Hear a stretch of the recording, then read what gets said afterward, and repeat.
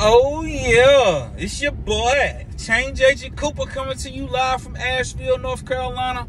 I had made a decision yesterday while serving at church that I was going to do this video, and the funny thing is that, you know, I was having a conversation with my sister Melanie, who you see on the pinned photo that I used for this video. We was outside, we were serving in the hot sun, welcoming people to church, telling them we're glad you're here, and we meant it. You know what I'm saying? And we got to talk about life, and she's stayed in multiple states, and so she's in the IT world. So, you know, you get to meet people when you serving at church, you know what I'm saying? And she's in the IT world, and so we was talking about our careers and everything, and when she was telling me about her career, she had let me know that her job title was Lead Solution Strategist. You feel me? Her name, her title is Lead Solution Strategist. And when she was telling me about that job title, right when I heard it, so y'all already know, some of y'all just deep anyway. It's always deeper than you think. Some of y'all heard me say Lead Solution Strategist, and y'all immediately started to think deep. Same thing I did. You did. But she said Lead Solution Strategist. And I was like, wow, I like that title. So what all do you do? And she was like, well, you know, when people purchase software, I help them learn how to maximize utilizing that resource. She helps them learn how to maximize the resource that they have. She is a lead solution strategist. Woo-wee! Watch out now, I'm about to have church right here on Patton Avenue. But let me tell you, when I think of like the work that I get to do, that God chose me to do, like, I feel like that job title definitely aligns with solution strategists. In this world, in this day and age, especially in the area where I live in, Buncombe County, you know, we have a lot of nonprofits. We have a lot of organizations that are getting grant funds to do this and do that.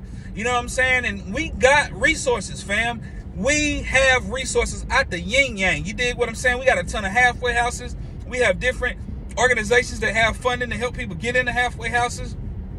We have organizations that are giving out cell phones to people whenever they return home from incarceration or treatment. We have organizations that are providing, you know, what is it called?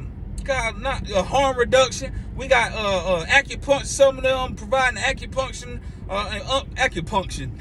Acupuncture. You got Seek Healing, and they're providing resources like looking at the whole person, but different types of, you know, of resources that people typically don't think about. You know what I'm saying? Some people give out gym memberships. You got the YMCA, who will give out a discounted membership depending upon your income. There are so many resources that you can get overwhelmed if you get to talk about the resources, right? You got some resources that can help pay for a bill if you get behind on rent, but there's a caveat to that. But you got some resources that can help people that are chronically homeless. You got some resources that can help people with a chronic illness, with getting medication that you can't afford. You got some resources that can help you get that tooth extracted, but you got to understand the process of going and standing in line at a certain time to get that tooth extracted. You got some people posting on Facebook about needing help with getting an ID for a returning citizen. There is a way around that to get an ID, but you got to know which DMV is allowing walk-ins and what time you got to get there. What's up, Jackson County? I heard it was a good spot to go get your IDs.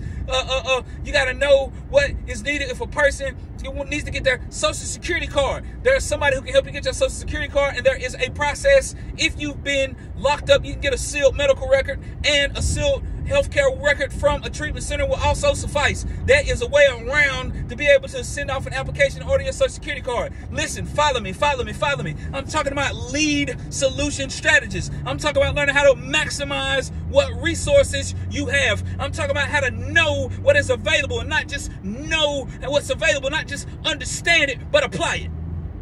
But if you don't understand it, you can't apply it. Here to recovery through understanding and application, it works. Thanks, Jimmy K. But let me tell y'all something. When I heard my sister say that she was the lead solution strategist, and I heard her say that she works with people who have certain software and help them learn how to maximize and utilize the resource that they have, I already went deep. And I'm going to tell you something, man. As a community health worker, you know what I'm saying? We are tasked with knowing what's available in the community. You feel me? We are tasked with knowing what's up. We supposed to be like 211. You dig what I'm saying? We in the streets with it. We know who's who. We know who hired people with criminal backgrounds. You know what I'm saying? We know who recovery-friendly workplaces are. We out here in the street educating the employers about the work culture that's needed for a person to thrive that's formerly incarcerated, or a person that's in recovery. You know what I'm saying? We out here being conduits. We out here being links, liaisons, intermediaries between the people and the resources. We help the people understand the resources that they have available and maximize their utilization of the resource. So if you a CHW like me out here in these streets, you a Lead Solution Strategist. You might not be messing with no software though. Shout out to my people in the IT world, computer science and all of that stuff, because it's a whole different process when you get on them computers. You know, and I was going to school at Western Carolina University, you know, for computer information systems in the School of Business, and I was killing it. I was making good grades and everything, but you know, God saw fit for me to do something else. And when my mom died from pancreatic cancer, I just didn't go back to school. I continued on in the career that I was on, and my career started taking off because, you know, that was God's plan for me to do something different. But something drastic had to happen in my life for me to switch gears. But I say that because, you know, the computer, there's a demand for IT workers and computer science, computer code, you know, coding and all that stuff, you know. And my sister, she got that skill set, and she been able to travel all around. You know what I'm saying? She a Lead Solution Strategist. And guess what? I'm a Lead Solution Strategist. And I'm out here trying my best to help people understand how to maximize the resources that they have access to. Trying to make sure that people understand what resources they have access to. That's why I'm loud. That's why I'm always talking about it. I never keep the resource to myself. I never be trying to me. Nah, really about the people. Power to the people. Power to the people strategy. Power to the Lead Solution Strategist.